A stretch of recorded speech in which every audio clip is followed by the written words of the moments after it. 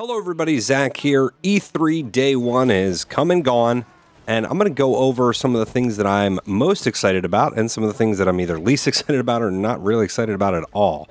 So, let's go. The first thing that I was surprised by was EA putting out a trailer for A Way Out. This is a Mafia GTA-esque game, and it looks really, really good. The graphics look polished. There was some cinematic and there's some actual gameplay in this trailer. And it looks really good. Prison Break, co-op too, so like couch and online co-op.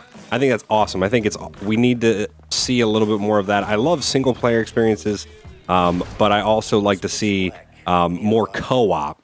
And this looks like a perfect balance of the two. And I'm really excited to see this. It's early 2018, according to the end of the trailer there. Something unique from EA, and I'm looking forward to it. Secondly, something I really didn't expect, from Insomniac nonetheless, is a new Marvel Spider-Man game that looks so much like the original PlayStation 1 games that I had as a kid. I'm super excited for it. The gameplay looked really smooth, and I know a lot of the scenes might be choreographed, and it's a very small, it's a small section of gameplay, but it was more than just a cinematic trailer. You know, we tend to only get cinematic trailers for games. This obviously has been in production. Looks really smooth. Combat looks really smooth. I didn't expect it at all. The only thing they said at the end was 2018, so we have that to look forward to. I loved the Spider-Man games as a kid on the PS1. Really, really loved them. They were so good, at least for what I remember. So I hope I remember correctly, but I remember them being really good. And this one looks like it's going to be that. Graphically, it looked really, really good too. So I don't know what the engine is, but man, it looks good, looks polished already, and hopefully we can look forward to playing that next year and seeing more about it. And that's the thing that's so excited about E3 too.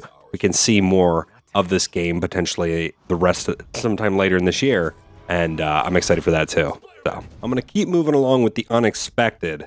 I did not expect to see this from Sony.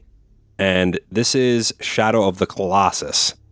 I was really not expecting them to basically be doing a remaster remake, because it looks like it's going to be more of a remake than just a straight remaster, and in a good way. The graphics look amazing, and I've always been hopeful that they would do this, but I didn't expect them to announce it at E3 this year. So good on Sony for announcing it at E3 this year, and I think too they said 2018, coming 2018. So we have that to look forward to. So next year, as much as this year, even so far has been such a great year for video games, next year I don't know what I'm going to do with myself if all of these games come out and hit their targets and everything. We've got an exciting 2018 ahead of us. And here's another Sony one that I feel like we've waited for more and more footage of. And I know that there's been betas on the PS4 of it, but that's Gran Turismo Sport. I love Forza, or Forza, however you want to pronounce it. I really love Gran Turismo, and it has a soft spot in my heart ever since I was a kid playing it on the PlayStation 1 and PlayStation 2. And the graphics look amazing, because of course they do. They always do a really good job with the graphics, and they always care about the look of the cars and everything. But I'm excited to see some more gameplay footage of Gran Turismo. I mean, that's the short story of it, right? I'm excited too. I hope that PSVR support, it doesn't seem like they're touting it as much lately, which means I feel like it's going to be less and less than what it initially was announced as, like, you're going to be able to play the whole game in PSVR. But it still looks really good, and I'm hoping, the amount of time that they spent, the more and more time that they spent on it, that it's them just nailing down each and every detail. So yeah. All right, and this next one is also a Sony exclusive and part of Sony's E3 press conference, and this is Uncharted: The Lost Legacy, which I can't wait for. This comes out in August, so it's right around the corner, and I don't know. Of course, visually it looks stunning. Looking forward to the story, looking forward to different characters, and I just know that every time Naughty Dog does something, they knock it out of the park. Their games might not be for you, but man, do they nail story, cinematic, and gameplay. and their attention to detail is just, it's just unique, to say the least. More and more companies strive to hit those marks, but Naughty Dog always hits those marks, it feels, and this doesn't look like it's going to be any different from any of those other games. So I'm excited to see that, and this trailer was just another reassurance that the graphics and the audio and everything just look as they should from Naughty Dog. All right, and this was expected, but I didn't expect to be blown away from the footage like I was, and this is Far Cry 5. I'm very, very impressed from the short amount of gameplay that we got. Of course, Ubisoft has been long known for showing off graphics that don't end up making it into the final game. That being said, more recently with Wildlands and a few other things, they've been doing really well, at least at that hitting that mark for the PC version and not really toning stuff down. So if this game looks like they showed off at E3, I'm super, super excited for it. Some people are saying, you know, the tone of it and some other things is controversial. I don't believe that to be the case, at least in my opinion. I feel like it'll be unique. It'll be unique that it'll be in the United States. If you want to be offended by it, fine. Don't play the game. Don't buy the game. Don't play the game. Don't support it.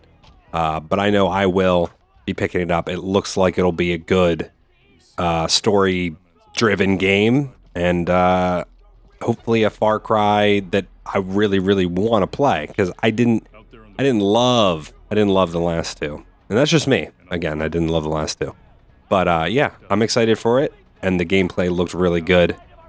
We'll have to see what happens when it releases. And on to what I'm not excited about, and I don't want this just to be a rant against this, but I really wasn't excited for Microsoft's press conference on the Xbox One X. First of all, the name, I mean, I guess I already had a problem with it when they called it the Xbox One. That's not the biggest issue here. The biggest issue is I didn't really see any games that I was super excited about from Microsoft.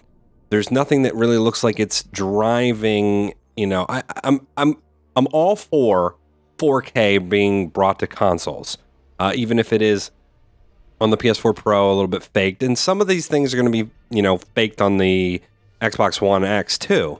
So I'm not saying that, you know, everything is true 4K and all that stuff. But I didn't really get super excited for any of the stuff that I saw from Microsoft and the Xbox One X. It looks like they're really driving their platform to push the limits of what a console can do. But for $499, for $500, that's going to be a hard sell. Even when the PS4 Pro, you know, people are complaining about the PS4 Pro not having like 4K Blu-ray support and a couple other things. But at least the barrier to entry is less with its cost. And while the leap in graphic fidelity and a couple other things might not be as dramatic as from, you know, the Xbox One to the Xbox One X, I almost feel like that's good. I almost feel like that's a good thing, as weird as it sounds.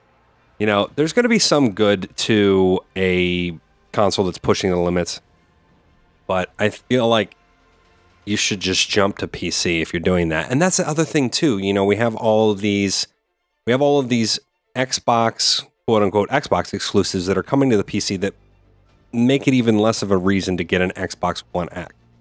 And of course that was, you know, even a problem prior to this with the Xbox One, with some of those exclusives coming out to the PC. But I feel like, really honestly, it's even less of a reason to pick up this.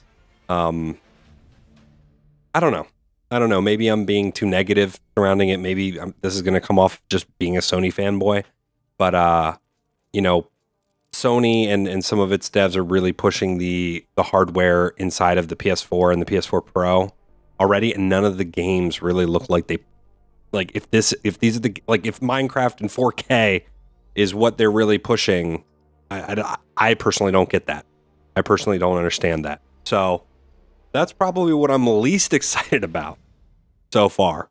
You know, Ubisoft actually had a pretty good showing. I wasn't super excited about the Rayman or the Rabbids mixed crossover with Mario. That's not really, I like Nintendo, but that's not really my cup of tea.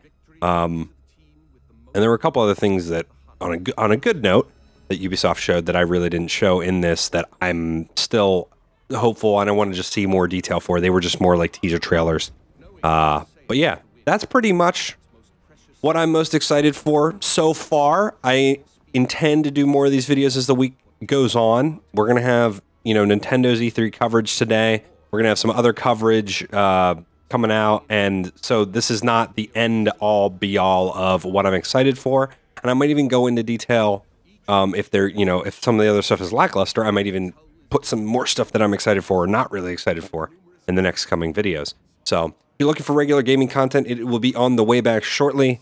But I needed to get back into this, and E3 is actually overall has looked decent this year, even though, like I said, there's only a few things that I was either surprised by or really excited by. So until the next video, I'll see you guys later. Like this video if you want more like this one.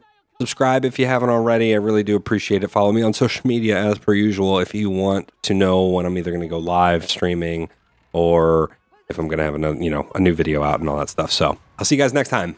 Bye.